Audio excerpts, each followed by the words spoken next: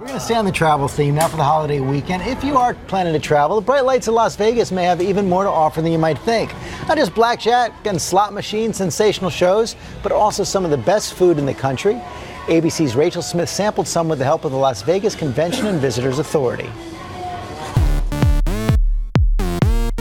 It's a tourist hotspot known for luxury, entertainment, and even a little temptation.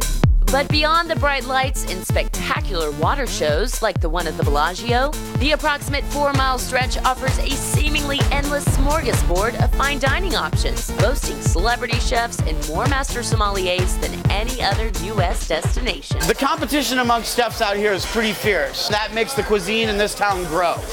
Naturally, that sent me behind the scenes. This is where the magic happens. For the scoop, or maybe stir in the kitchen.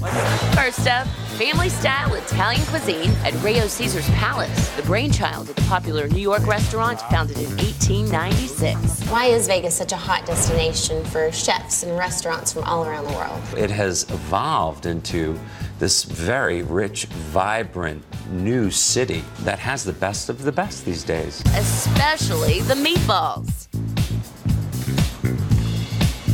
Oh my gosh. It's pretty good, I didn't know a meatball could be so good. Smack dab in the center of the alluring strip is where Chef Stephen Hopcraft, seen on shows like Top Chef, is heating things up at STK Las Vegas at the Cosmopolitan.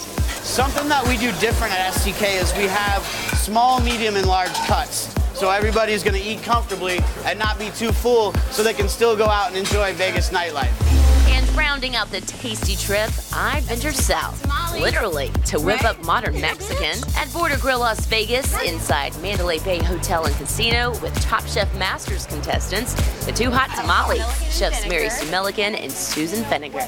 Why is Vegas the place to be? It's just such a fun place to be, and the minute you get off the plane, you can feel it in the air that people are excited to be here. For Good Morning America, Rachel Smith, ABC News, Las Vegas.